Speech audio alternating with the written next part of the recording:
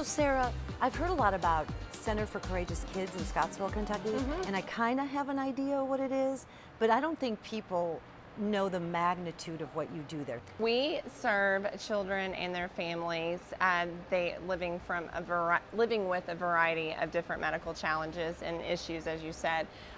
Right now, we have our diabetes kids there. So how our program is set up, we are a year-round program. So throughout the fall and spring, we have those family weekend retreats where the child can come along with the family, participate in all of our camp activities together, and come first of summer, we have a 9 weeks straight of summer camp. So that's where the child comes independently without mom and dad. So mom and dad drops them off with us for 3 days. It's a three-day camp, and so they really trust us a lot with their babies. And it's a lot of trust for the parents to say, here's my child with diabetes. I trust you to give them their insulin shots. I trust you to do this. And so then here's my child that's nonverbal, but I trust you guys to be able to take care of them fully. Well, but we need to point out too, and we'll get into the specifics of the camp, but you have a full spot-on medical facility there, yes, staffed with yes, plenty of personnel to watch over. Yes. Yes.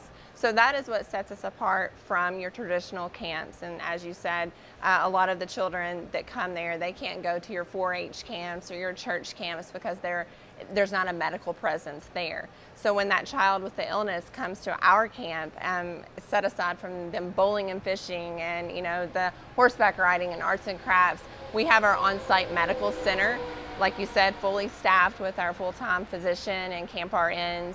And then we supplement that with volunteer doctors from all over the country and volunteer nurses. And so we do have that huge medical presence there that they're specialized and they're able to take care of these child's, the medical needs that come along with that. So that is what allows these children that, otherwise wouldn't get to attend a traditional camp, come to CCK. Philosophy, fun equals healing. You have been communications director there for 10 years.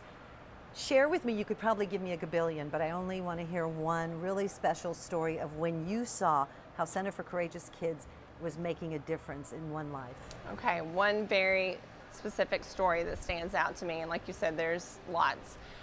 It was when we had our children there with spinal muscular atrophy.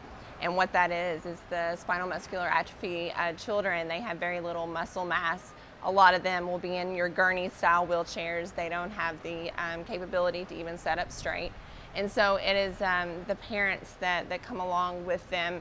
The challenges are astronomical. And so that one story, I'm there a lot of times taking photos and stuff like that to put on social media and through our brochures and PR pieces. And so I was up at the horse barn. And so I'm up there with my camera and I'm doing my thing.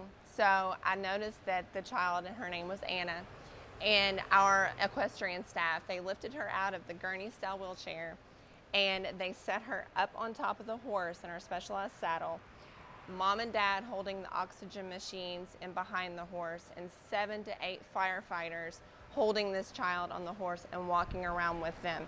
And so I was in behind my camera and I said, wow, it's one of those moments that I call a walk away moment.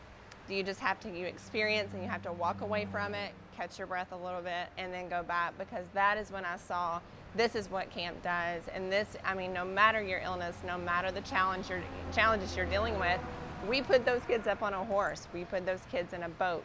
And so when I saw Anna up on that horse and experiencing what it feels like to walk, it's very therapeutic for a child to be on a horse. It's very equine. It's what we call equine therapy. So her being up on top of that horse with those firefighters, she was getting the sensation of what it's like for her feet to walk through that horse. So when that moment happened and I saw, the ability of our staff to be able to do that and the smile on her face and the parents walking along there, that is when a moment that I found, I was like, wow, that's going to stick with me. And that happened years ago and it's still sticking with me today. Yeah, thanks for sharing. We've been talking with Sarah Keltner, who's the communications director at the Center for Courageous Kids. We're going to put up more information where you can learn more about CCK. We just call it CCK, right? Yes. And of course, we'd love to hear your comments here on Coffee Near Me.